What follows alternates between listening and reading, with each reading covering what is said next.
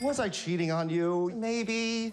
I don't know how this keeps happening. Do I just suck? No! Am I just like, suckball McGee? You're just a work in progress, babe. Oh. How'd you do that? It's a lot of condoms. There's violence, but they make it funny in the film. And, you know, the tone is very unique and interesting. And it does remind me a bit of how Tarantino can make sort of these, like, fantastical stories where there's tons of blood or gore, but you still want to watch it, you know? And also that there's comedy, there's romance. There's sort of something for everyone in the film. Are you kidding me right now? What? I used to make breakfast for you all the time. Yeah, in a microwave. That guy last night, he seemed really, like, fancy homeless.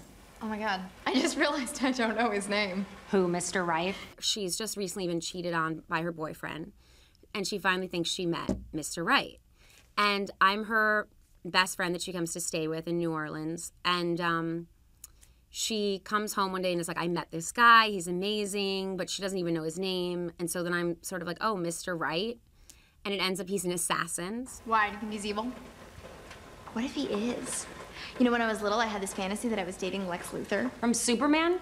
Wasn't he, like, a genius? Your guy's more like a sexy Rain Man or something. Thank you. But you know what? I don't really think this is about him. I think you're just in an unstable time, and maybe you're just latching on to this guy because, you know, the first guy you meet. Yeah, I think I'm in love with him. Is that stupid? Yes.